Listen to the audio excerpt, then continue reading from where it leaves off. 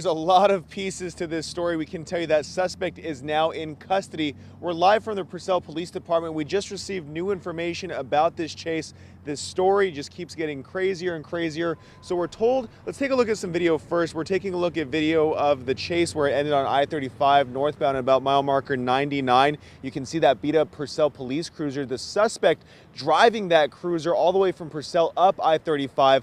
Again, just received some new information. We're told that this all originally started in Pottawatomie County, where that suspect stole a vehicle, then drove that vehicle here to McLean County in Dibble. Dibble police found that suspect, placed him in handcuffs. The suspect was then able to steal a Dibble police car. We spoke with the Purcell Police Department about how this all originally started. Let's take a listen to what they had to say.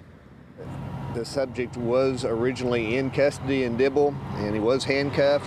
He managed to slip his handcuffs in front of him, and that's how he was able to get custody of the Dibble police car.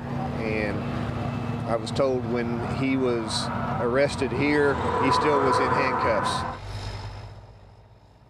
Yeah, you heard it there. So he was in handcuffs when he stole a Purcell police cruiser. The officer tried to catch him on foot. The suspect slipped around, able to get into the Purcell vehicle. Again, drove that vehicle from Purcell all the way to I-35.